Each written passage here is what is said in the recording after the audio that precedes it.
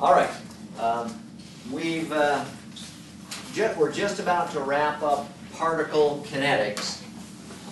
If you remember, well, we've got a couple things going into it.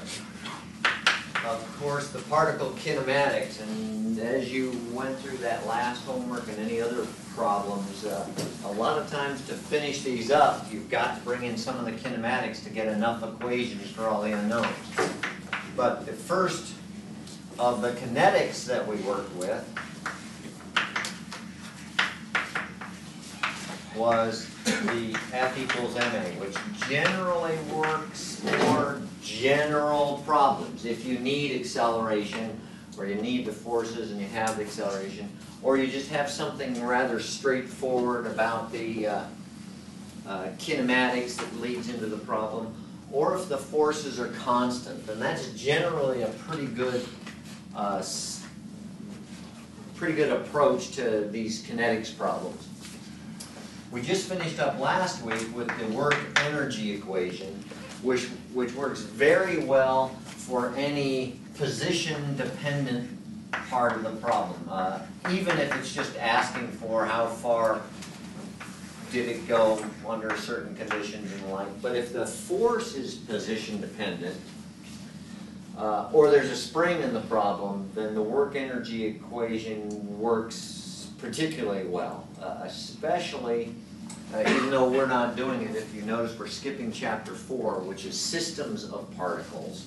If you have systems of particles, the work energy equation still works very well because you just sum up whatever the particles are doing individually and just sum it up in each of the parts wherever it happens to be, and it just works real well. It's almost like an accounting problem when you have a lot of things going on, a lot of position-dependent things going on, and or a lot of particles in the problem.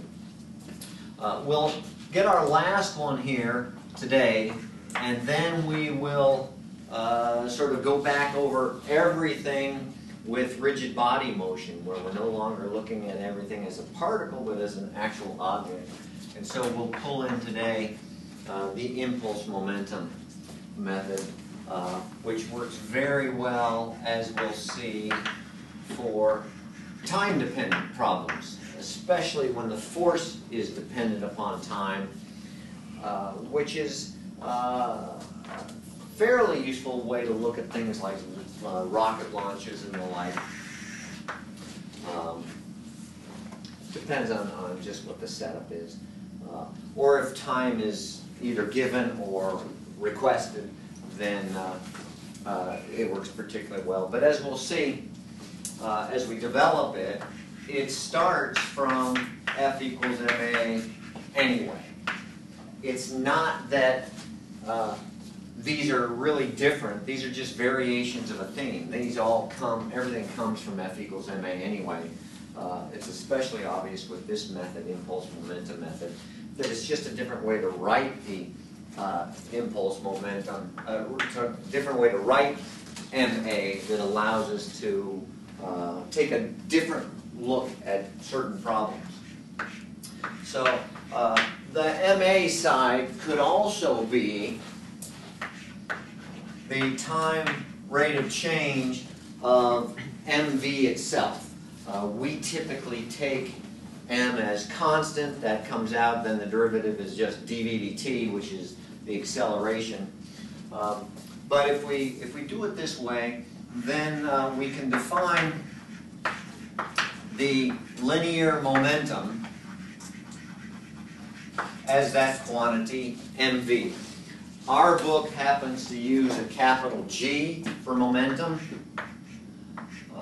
I think it's just clearly obvious why you'd use a G there.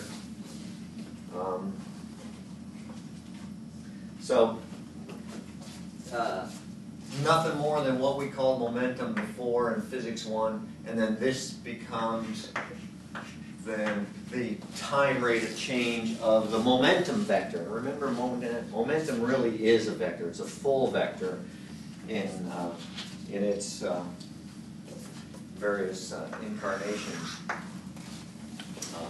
Students do sometimes forget, though, that it is really a complete vector in its own right. Of course, the special case, if those forces happen to sum to zero, either there are no forces or what forces there are all sum to zero, then of course that was the situation of no acceleration. But when we look at it now, then it means that the momentum vector is constant. There'll be no change in momentum. So what forces tend to do then is change momentum, and it allows us to see just how they do that when we look at the equations in this form.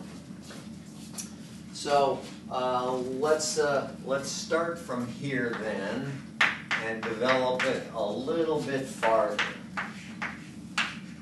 because we're not quite where we want to be yet with this. So we have this time rate of change of the momentum vector.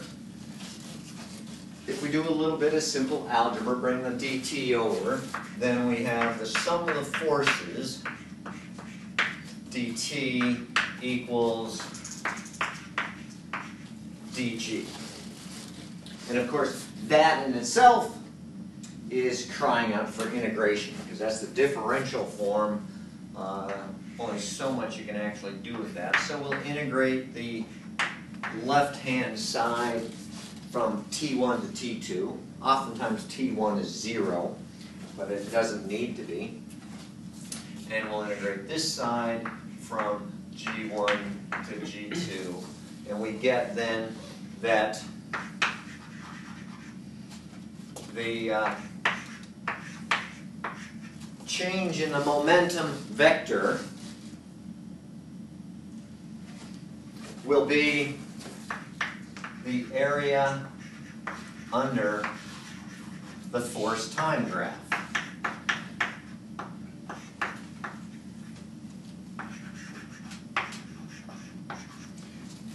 Which is the step there that makes it, this method, the impulse momentum method, particularly useful for time-dependent problems.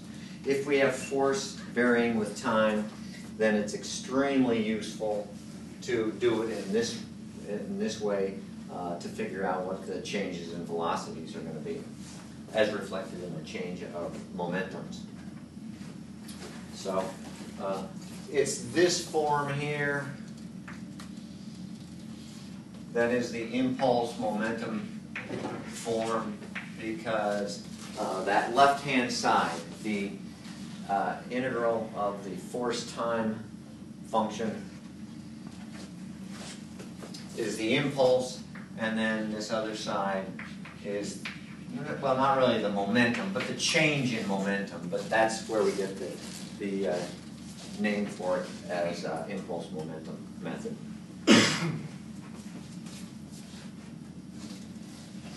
All right, pretty simple setup, just comes right out of F equals ma directly, and no great shakes here. I think the only thing that's new really is that our book happens to use G for momentum. I think in physics we used, what, a small p, if I remember. And man, it's different in almost every book. So we'll leave that side up over there as we set up a couple problems.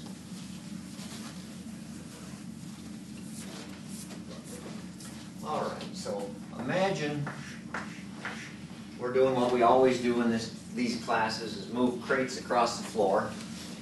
So this time we'll do it with a force that's a function of time.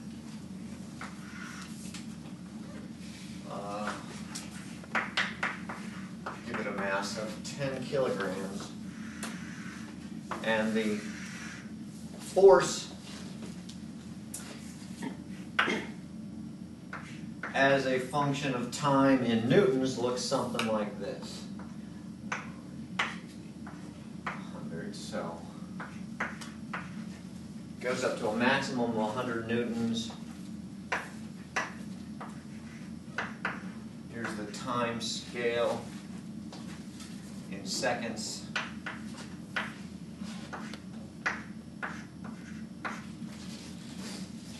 And we have a time-varying force applied to that that looks something like this. In 10 seconds, it goes from 0 up to the 100.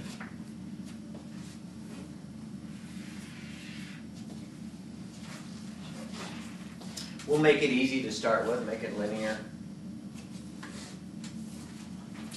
And then in the next 5 seconds, it comes down to 20.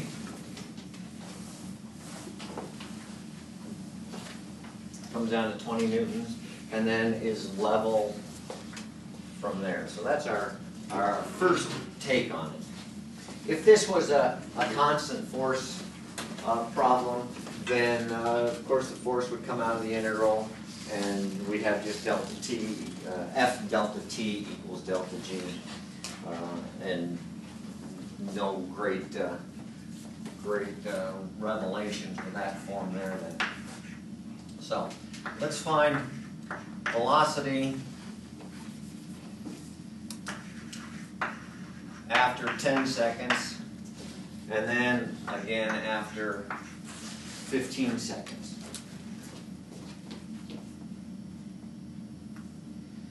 Just to get warmed up, no great difficulty in this one. If we want to find the velocity, we're going to have to find the change in momentum. Since it's a one-dimensional problem, we don't need to use vector on this then, and it's nothing more, and since the mass is constant, it comes out of the derivative, we just have m delta v, and that's going to be equal to the area under the force time graph. Just to make sure it works, just to see, it's a lot easier than if we were doing some other problems in this way. So V2 equals 1 over m. Well, m is 10, so we'll put that in.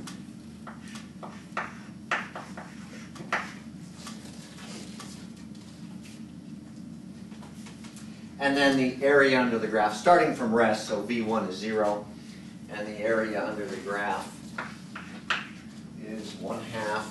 Let's see, for the first 10 seconds,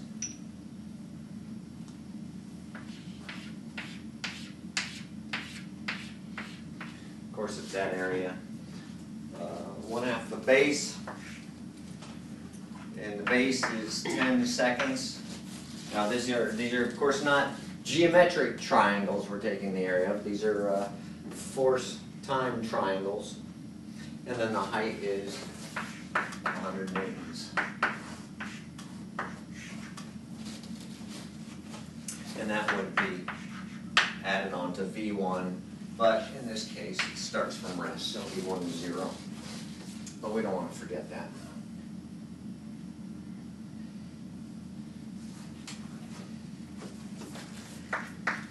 So we get, what, 50.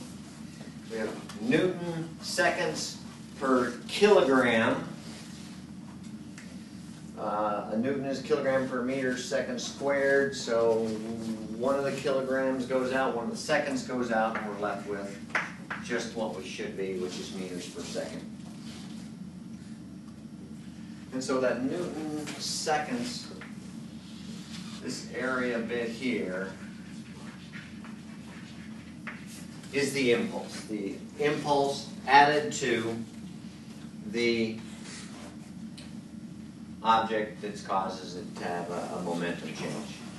And the momentum change is the other parts of it there, the delta V and the M.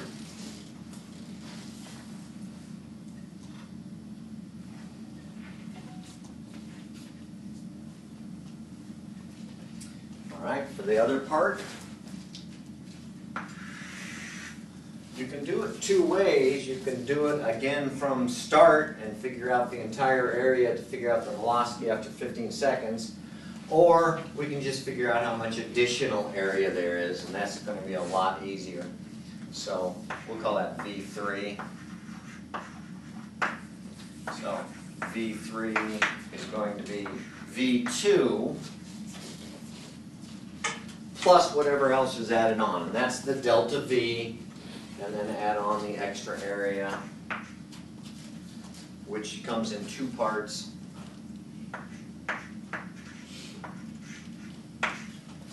The triangular upper part, 1/2 the base times the height. Base is 5 seconds on this upper triangle. The height is 80.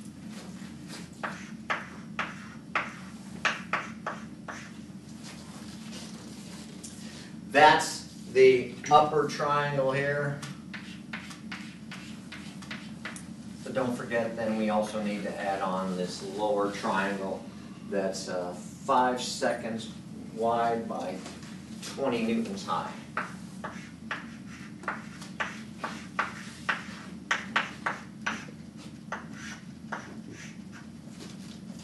And V2 we've got is the 50 seconds there. Sorry, 50 meters per second.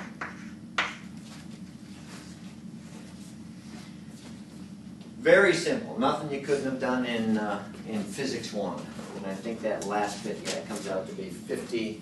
This all comes out to be 30. So we get a final velocity of 80 meters per second.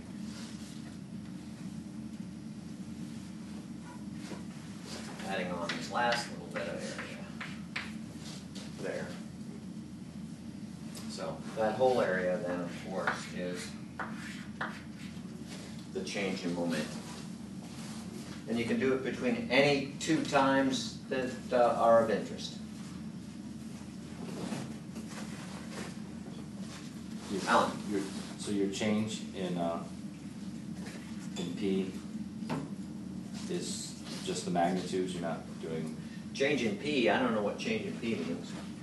Oh, change in the force? Yeah. Yeah.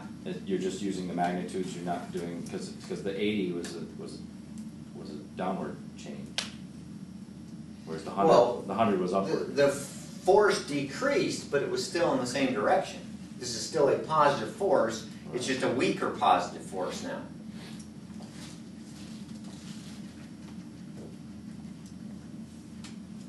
But that kind of leads into the next part of the problem that we can look at.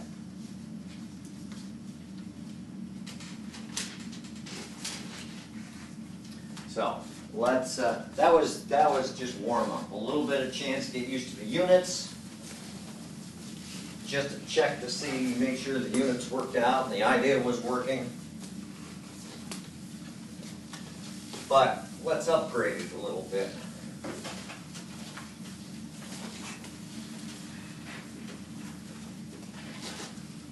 Let's upgrade it a little bit.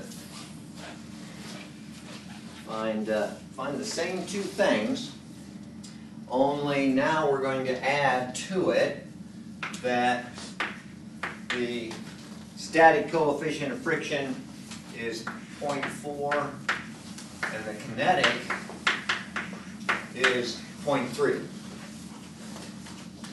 We had no friction in the earlier problem, and now we do.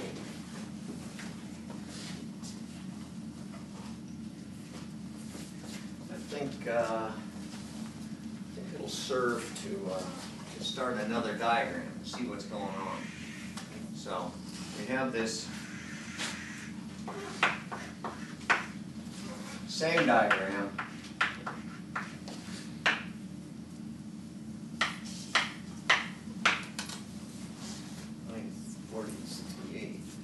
All right, so there's 100. There's our 5, 10, and 15.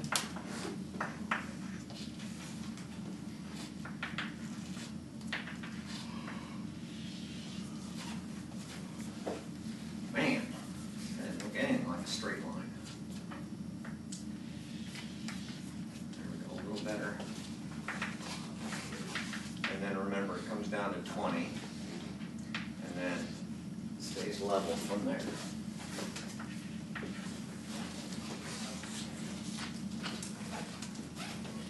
What's the difference now that we've got friction in the problem?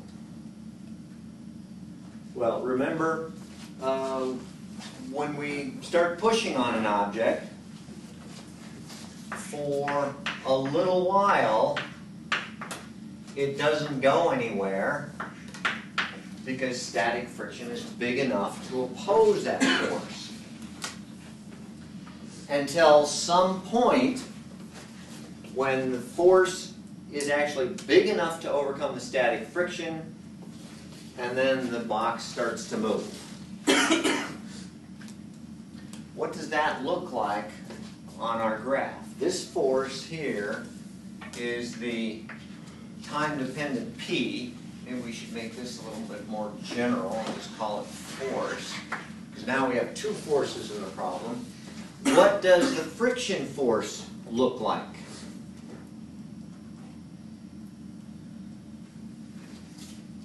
It's negative. For a little while, it's only in opposition to the applied force. So for a little while, we'll have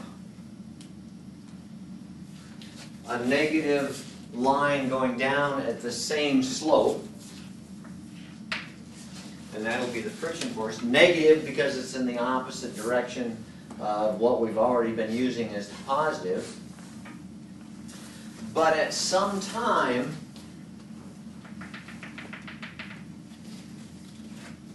the friction force is big enough that the box actually starts moving. Then what happens to the friction force? Goes up a little. By up a little, you mean like that, I hope.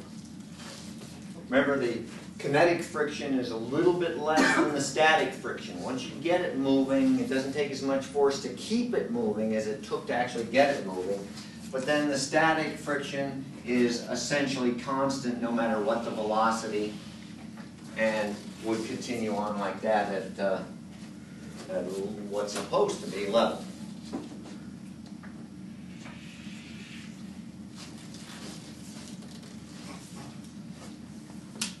But still, it's true that the area under the graph is the change in momentum. It's just for a while, for this first section here, what's the area? Zero, because the area above and below are the same. So after some particular time at some particular force, then we start getting at least some net positive area because the area above is greater than the area below. So we can redo this, the question we had here. So the area underneath, well, what we need to do first is figure out what these forces are and what that time is, so that we can then take the area from then on. So you remember how to find these peak forces there? The maximum static friction. Remember how to find that?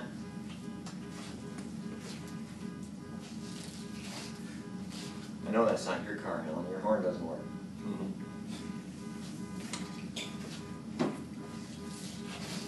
Remember how to find this maximum static friction? In case you're dying.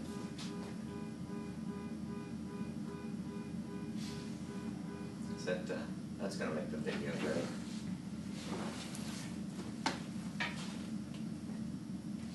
How do we find the maximum static friction? This biggest amount when finally the box will break free from the surface.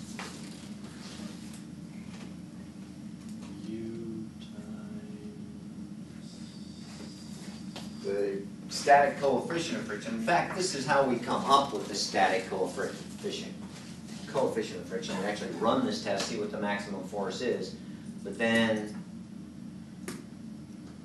it's mu s times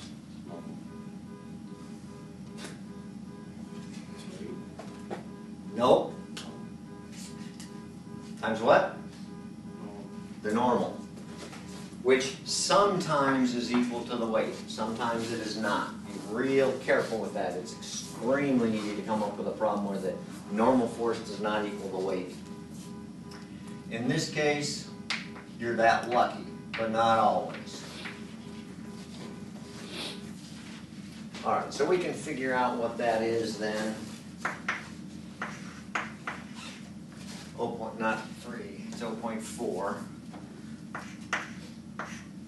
times the mass times g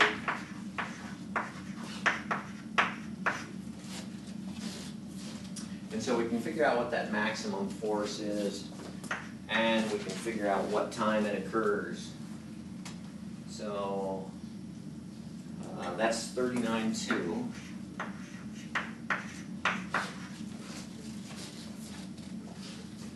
39.2 newtons, and if we look at the graph, we notice our applied force goes up a newton every 1/10 of a second. So what makes it pretty easy to figure out what the time is at 3.92 seconds. So we know at 3.92 seconds, we finally get enough force where we start having positive area greater than the negative area below that, and we can start then figuring out the rest of the details from there. So it's not until 3.92 seconds that it actually starts moving.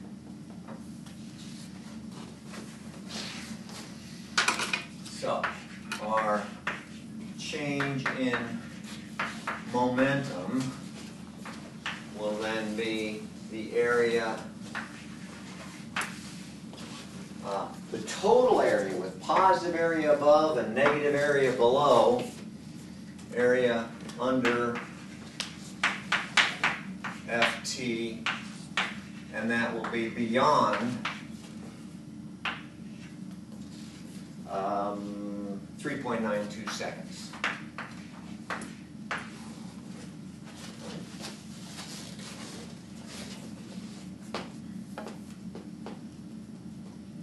And so we can figure out what that is. So we're looking for V2 after 10 seconds. That's 1 over the mass. Once we divide through by m, solve for V2. V1, remember, is 0, so it's not a big deal. And we take the area of the graph. However you'd like to calculate it. Break this into some kind of different areas, I guess. So we have an area there, an area there, an area there, up to 10 seconds. Remember that area below the axis is negative area because that's an opposing force. That's a negative impulse and actually takes momentum away from the system. So however we want to add those up, let's see, 1/2. The base is 10 minus 3.92, which is what, 6.08, right?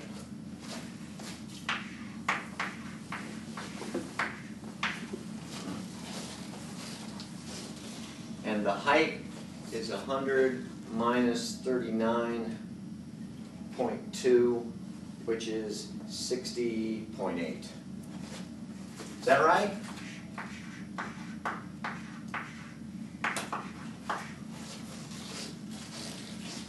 Yeah, Alan, is that okay? Chris, you're happy? Are you ever happy? Joe? How do you get T again? I know that finally it breaks through when when P equals 39.2, because that's the maximum static friction.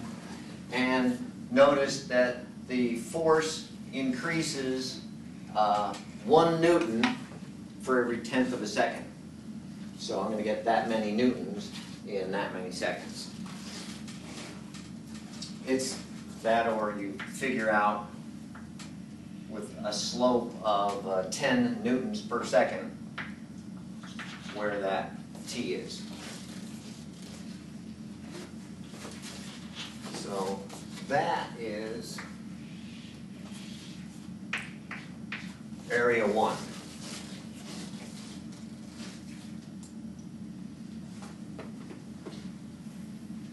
And then area 2 has the same base.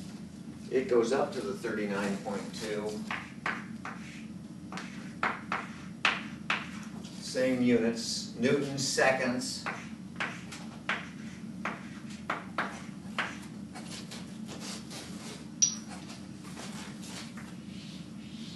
So that's area 2. And then there's a third area, but that's negative area. It's underneath, so we subtract it. It's got the same base, and its height is 29.4, which comes from where? The kinetic friction coefficient. Kinetic friction. Which is mu k times n, which is 29.4. Remember that the static friction, maximum static friction, is a little higher than the kinetic friction usually.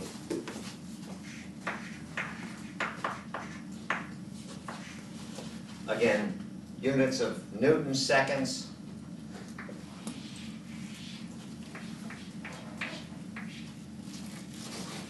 And that's the area at 3.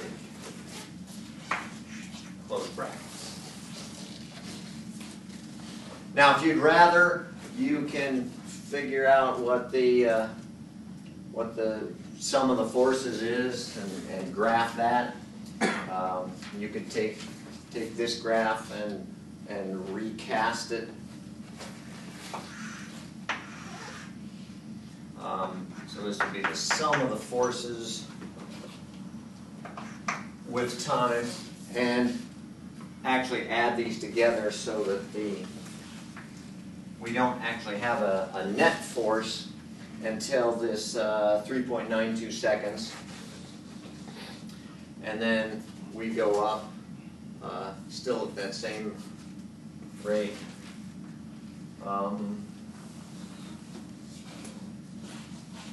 Yeah. For however long. And then notice that the friction force is actually greater than the applied force out in the constant section. So you'd actually drop below the line for the net force diagram. But that should give you the same area we had here to start with. I think it's easier if you just calculate the area straight away. But you might not. Chris likes things more difficult, I know.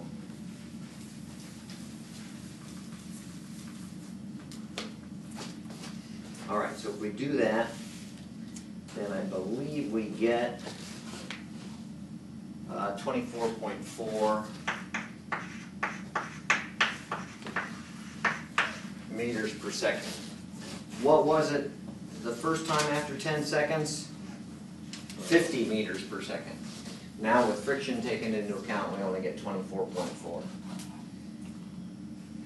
But with the time varying force, just simply taking the area under the force diagram to calculate the impulse is a much easier way than if we did it using F equals ma.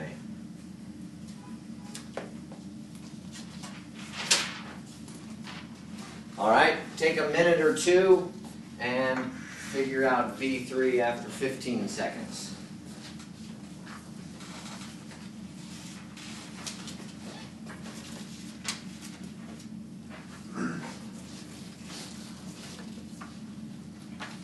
You can either do it by starting over again or just figuring out how much additional area there is, which is probably the easier way to do it. So that would be 4, and you can take this whole thing as 5 if you want. However you choose to divide it up.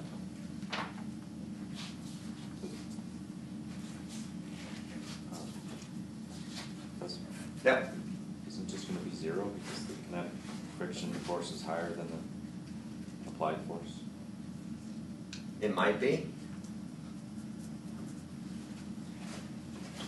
Just because the applied force is less than the friction force doesn't mean when it gets to that point it's not moving still.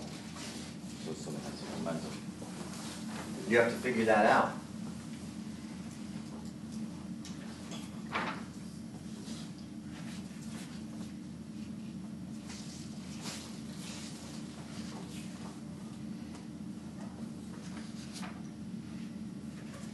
So you just need to calculate a couple other areas. You can split this one into 2 if you want.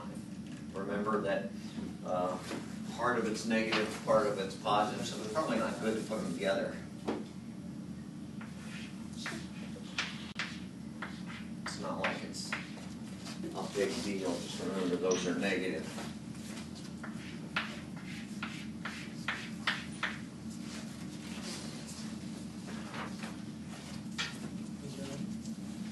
What, Tom? Should look like somebody stole a wallet. Got it already?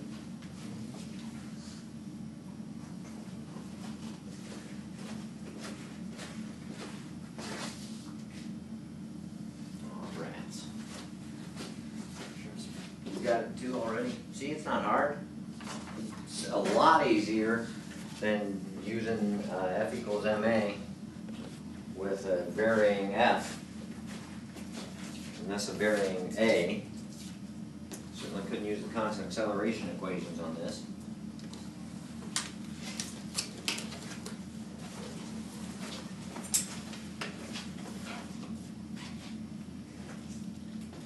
Joey, all right?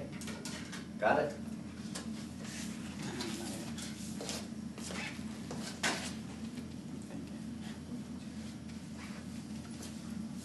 Okay, all we're looking for is the additional area, the additional net area.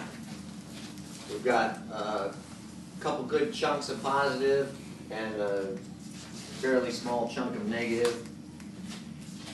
So it's the net area that gives us the net change in velocity. Don't forget that you have to divide through by the mass, because that gives us, those areas give us the change in momentum, not the change in velocity directly. Phil, you got it? Nope. That's additional, right?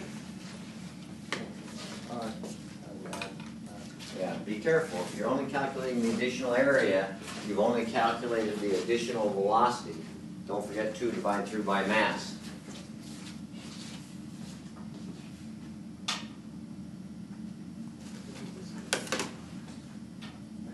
Okay, so that's what it is after 10 seconds, but now after 15 seconds, now that the applied force is dropping, the kinetic friction force is still the same.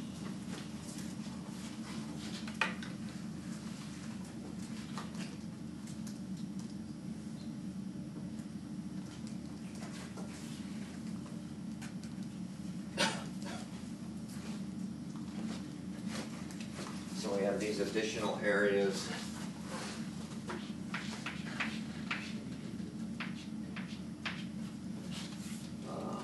One half 5 by 8.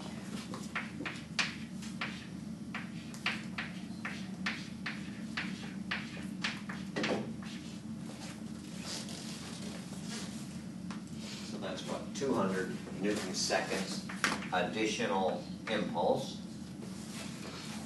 additional change, positive change in momentum.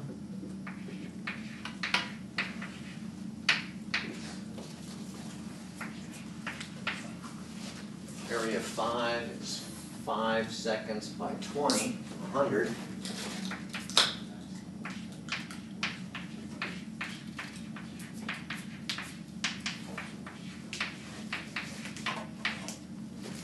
And the last little bit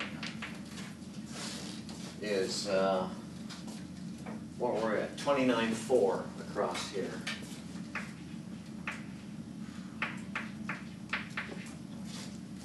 So 29.4 times 5 seconds.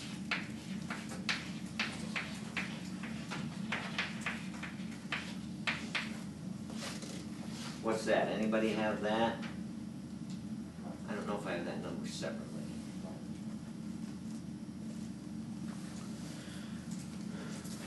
Five times 20, that's this area 6. 147.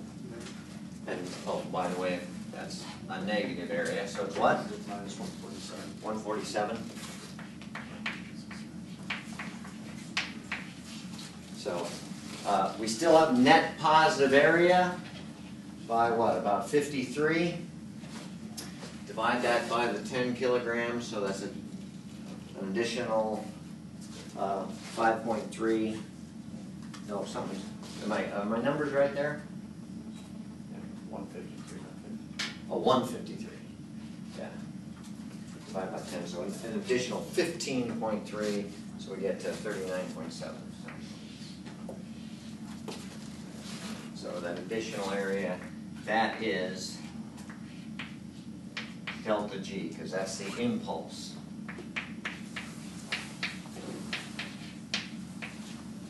Units of Newton seconds. Divide by the 10 kilograms and add it on.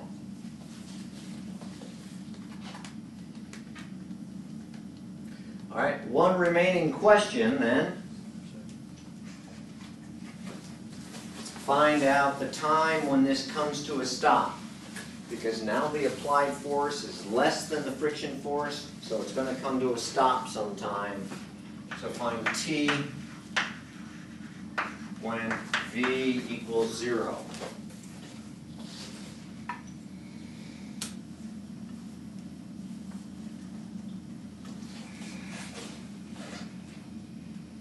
And what we're looking for here now is when the rest of the area,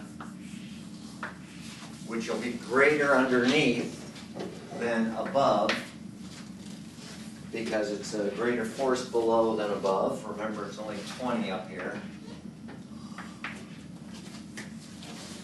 So when that area is enough to take away the total momentum we have by that point, which is, well, you figure it out. So,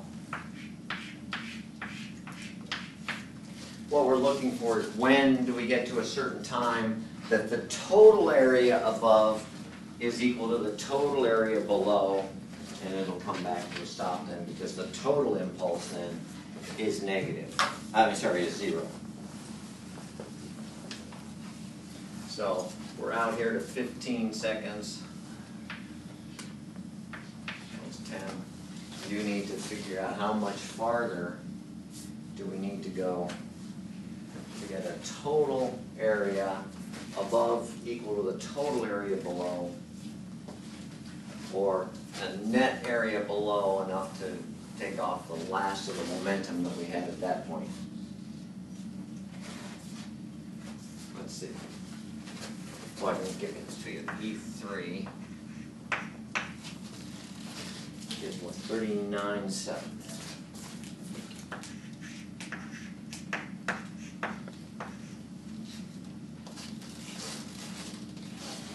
Sorry, meters.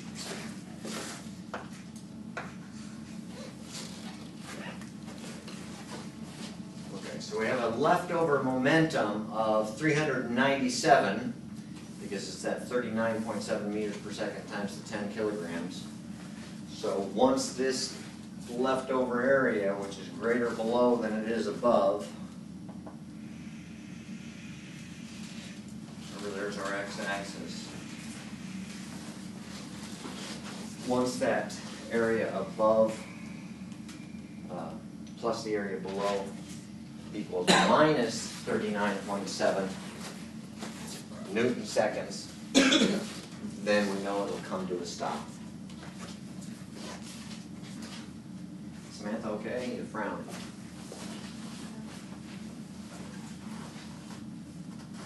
No units. Could be weeks.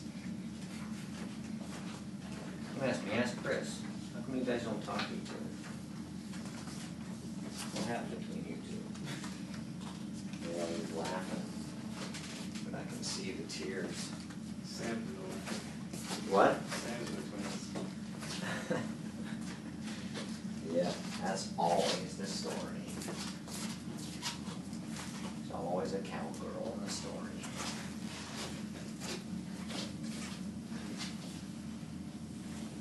Okay, got it? No? You can kind of estimate. Yeah, you can kind of estimate it. However you want to do it, 9.4 extra newtons in opposition. So how much time to get rid of 397 Newton seconds.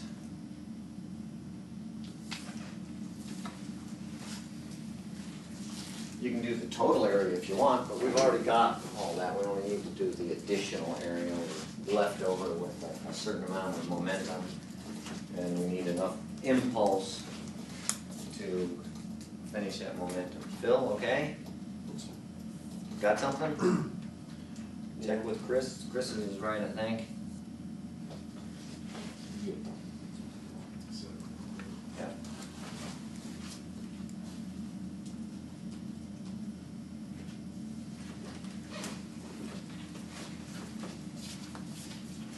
Comes out to be at about 59.7 seconds. And however you look at it, the total area above equals the total area below. It's not real obvious in this graph. I could have made this one a little deeper. But once the total area above equals the total area below, then the total change in momentum is 0. And since it started at rest, it will then finish at rest at that time.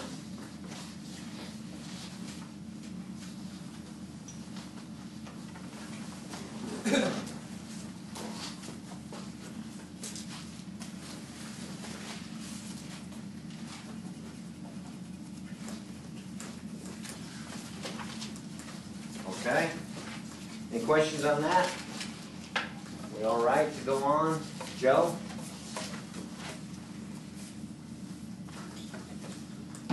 You're not very convincing. no questions. Alan, you okay? Yep, I'm good. All right. Would have been a much harder problem to do, I think, just using F equals MA. Because of the time varying force.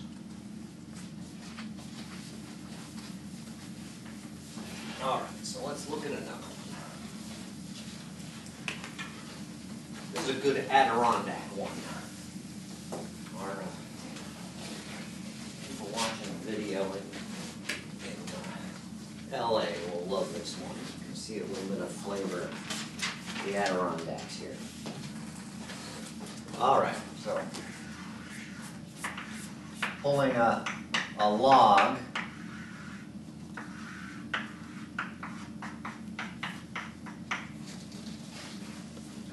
A log right there. That's a log, all right. All right, got a cable wrapped around it. And then that's going over to a pulley system.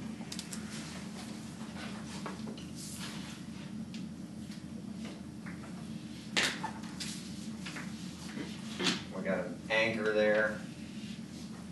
and then the rope goes around and comes to a motor. Something like that.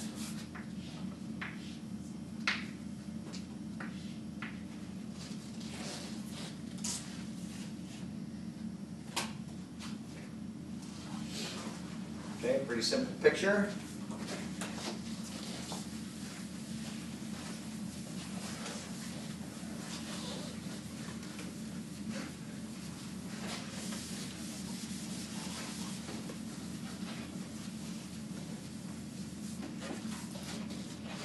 All right, some of the details.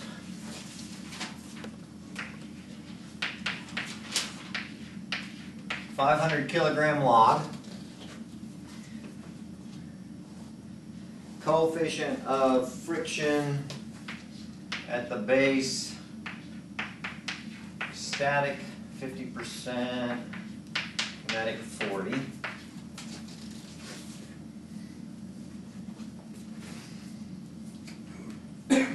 And the motor in startup will do something like this.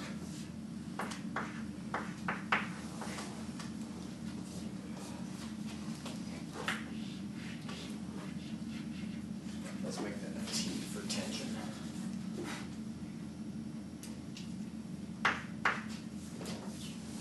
All right, so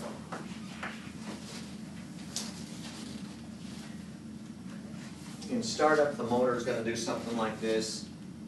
After 3 seconds, it'll reach its full force of 1,800 newtons. But before then, it's got a little bit of a curve ramping up to that.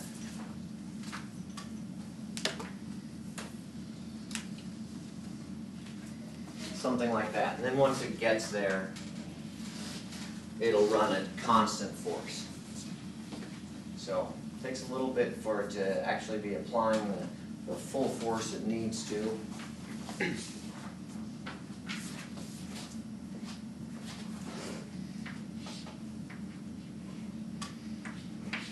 And the tension in the line as a function of time is the 1,800 maximum, but it takes t over 3 squared seconds to get there. So when t equals 0, there's no tension. When t equals 3, it's at full tension.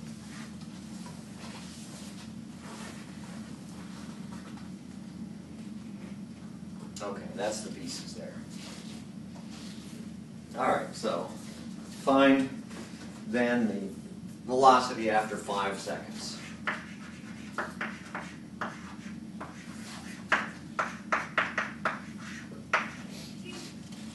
Find velocity at 5 seconds. All right, not a whole lot different than the one we just had. For a little while, there's not enough force in the line to actually get it moving. But after a short period of time, there is, and so you need to figure out where those times are and what the force is at that time.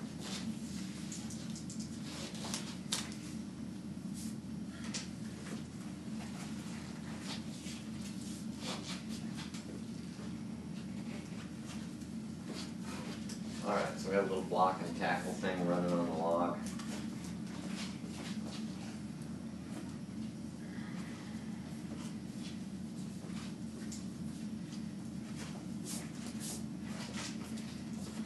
Don't forget to take the pulley into account.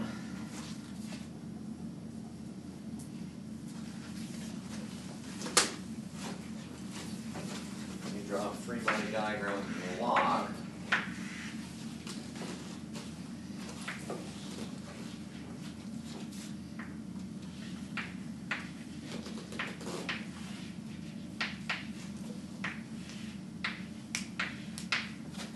And we have friction, of course, pulling it back. For a little while, it's just the static friction we're trying to overcome. And then later it's the kinetic friction when it actually gets moving. And then you can figure out the static force thereafter.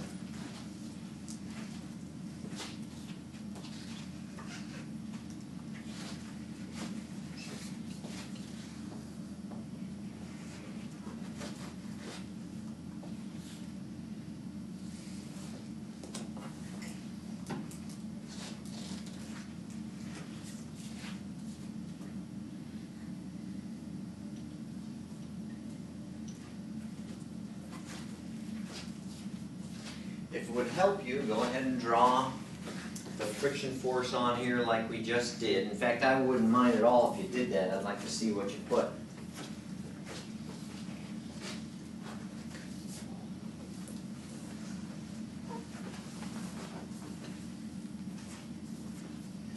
And then remember, once we get up to a certain force, it'll then start moving, and only from then on are we actually adding impulse, net impulse, to the log to actually give it some net change in momentum.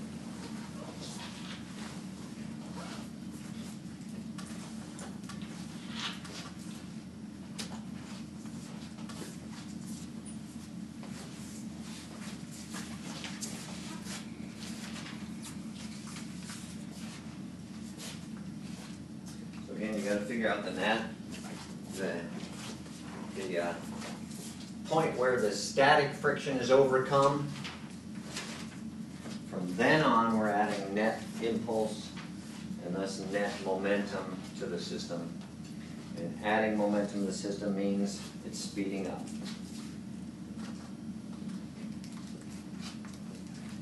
Since it's constant mass.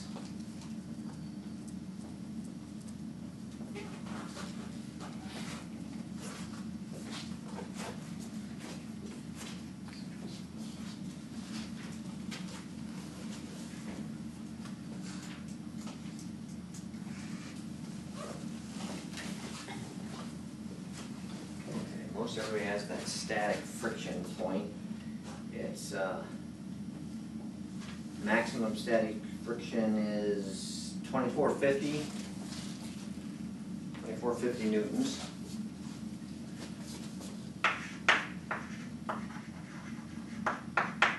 So only when the system's, well, the system doesn't need to come up to that force.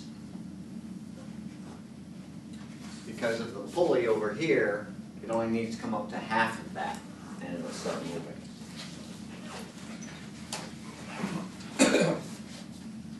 Because this, you remember, is not T, but 2T.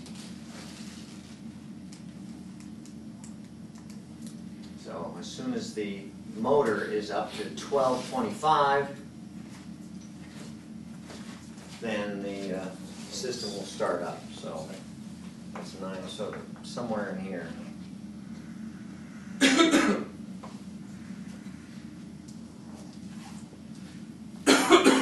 Somewhere in there. It takes almost 3 seconds to get it to move.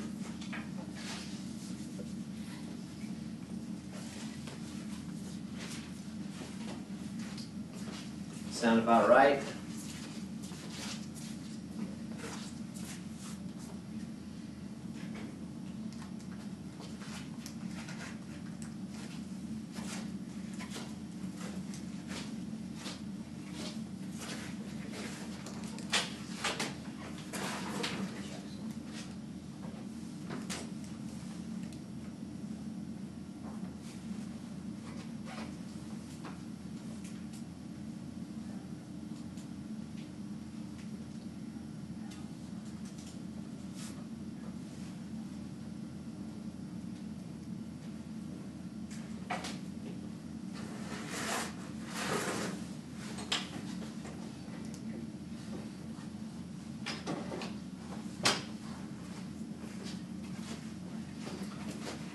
All right, once it equals 1225, we overcome static friction.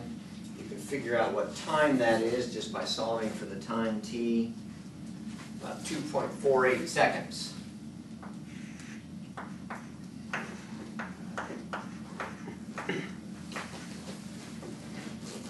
About 2.48 seconds, it'll finally break free. Is that what everybody got? After that, now we have enough net impulse that we're adding, it'll start to move. Same thing as if the net force is now positive. But since the force isn't positive, the acceleration isn't constant. Sorry, since the force isn't constant, the acceleration isn't constant.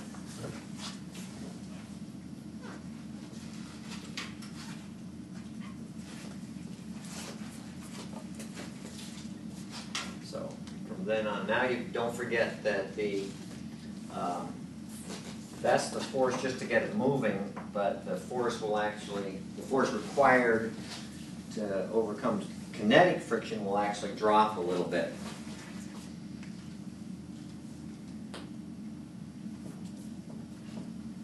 It's actually 1960.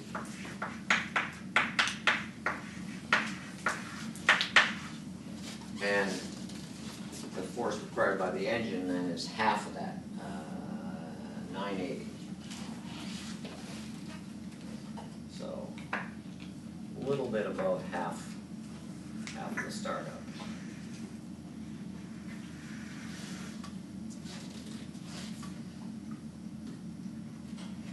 So we're really only looking at this area here as the net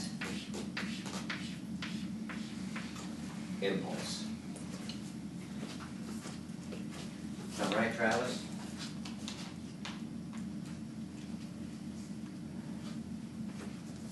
Chris, that sound about right?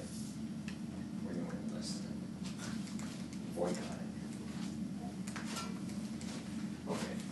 So you can do the integral from then, from that 2.48 seconds up to the 3.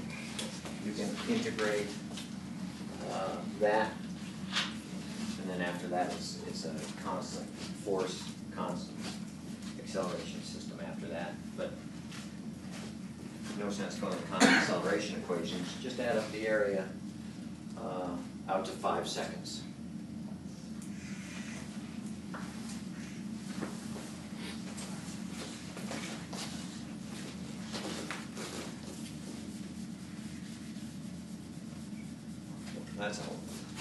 That's all we're looking for 5 seconds.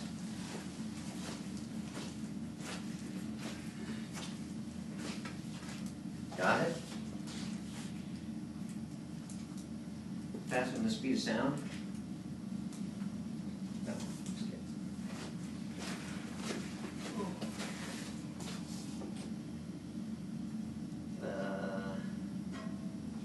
Nope, that's not what I got. Check it, Travis. Because it did take me a couple of times too to get a little bit mixed up with some of the numbers. You have something? Yeah. Yeah, it's closer than Travis's, but still not what I had.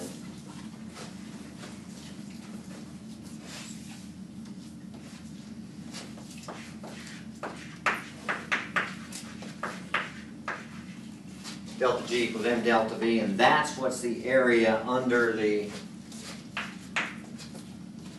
curve.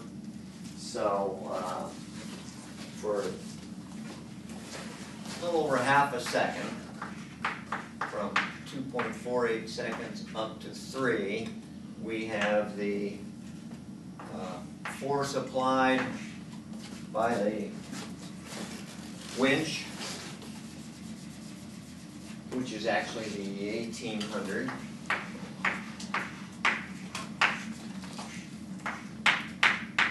times T over 3 squared. That's the full power, full force it's adding, but you have to subtract from that not the kinetic friction, but half of that because of the 2T. So minus 1960 newtons over 2. And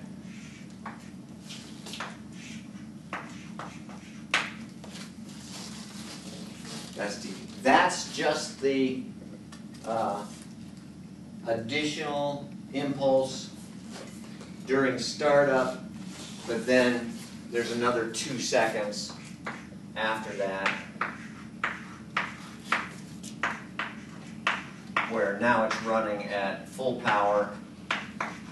Some of that's just coming over friction. Some of that is actually adding speed to it. But I think that should be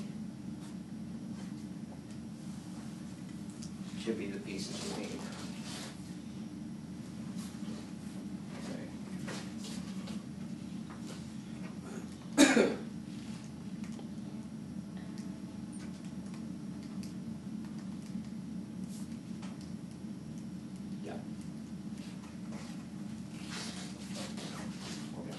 Or there's different ways you can arrange that to look at it. You can do the total positive impulse minus the total negative impulse. No, Chris? Is that okay up there? You're way got it. Again. Just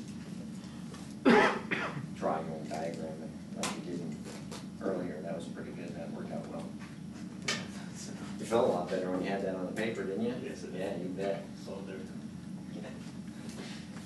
Wait till you sit for your PhD qualification and end up trying something like that. Luckily, you can take them again.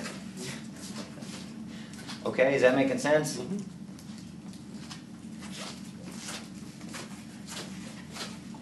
Anybody have a value yet? Did you have higher or lower? Mine was a little bit higher. 6.7. A little bit higher than that. I ended up with 7.65. Let me see if I have this broken out into pieces. And not quite.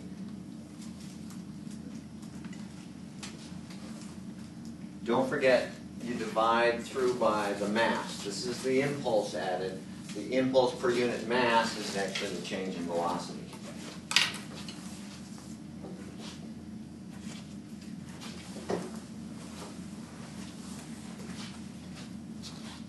Come on, Joe, we're integrating. You're not happy with that?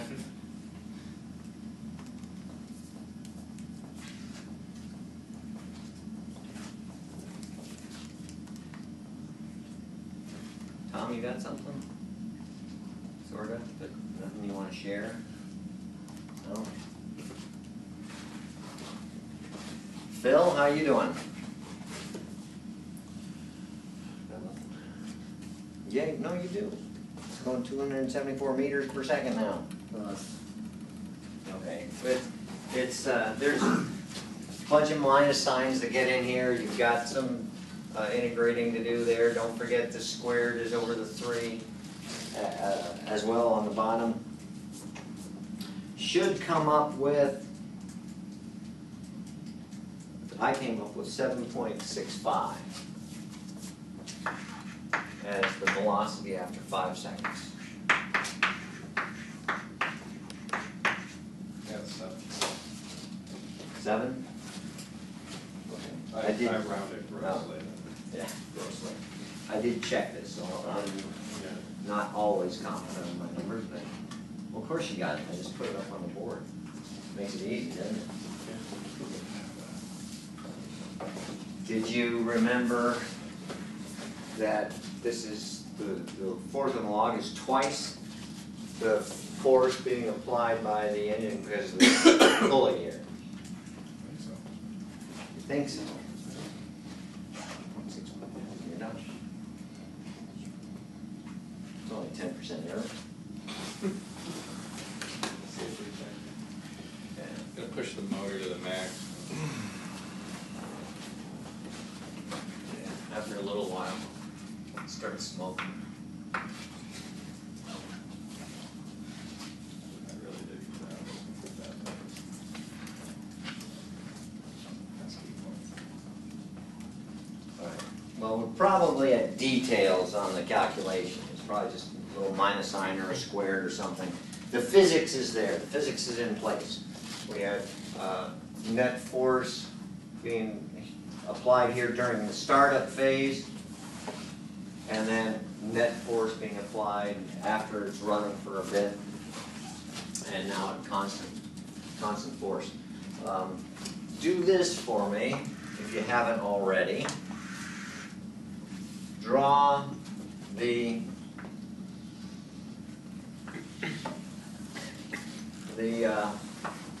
friction curve in response.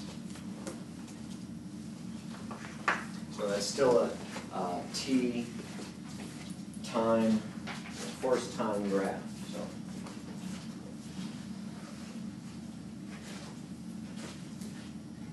And remember, we know that at a little bit before this point, it actually breaks free.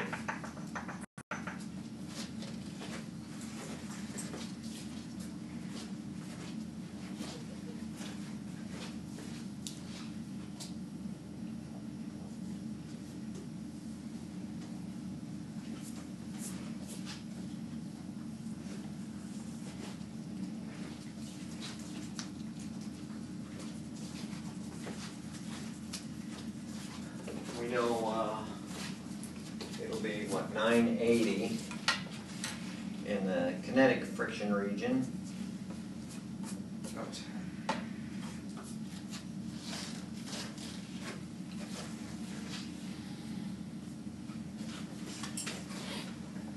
Oh, I'm glad I asked this question.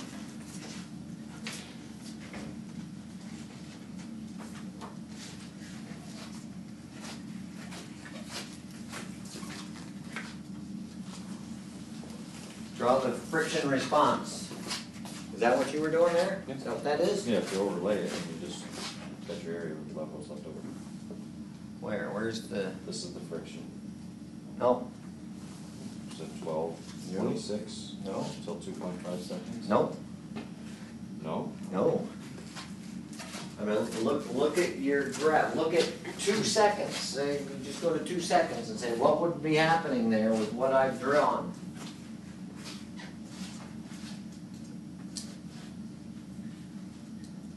Nothing. Come on, folks, I want you to sketch. Do this for me. I want you to sketch the friction on here. You gotta come back, tell me what's wrong with this. I will. Unless you get it first, thinking about it. You saw my dotted line and you thought it was a graph line. I can't wait to face you in court over something, Alan. There's nothing happening, it just cancels all of it out. There's no friction. I draw No? it, I overlaid it to cancel it out, so Yeah. nothing starts happening. What dotted line did you think I was looking at? This Oh, one. no, I wasn't looking at that. I was looking at just what you have there. Come on, Tom. Draw something. Come on, Phil, speed it up a little bit. Joey, come on, draw that graph for me. We only got a couple minutes left. It's my last chance to drag something out of you. Yeah. John's got the same thing you do, Alan.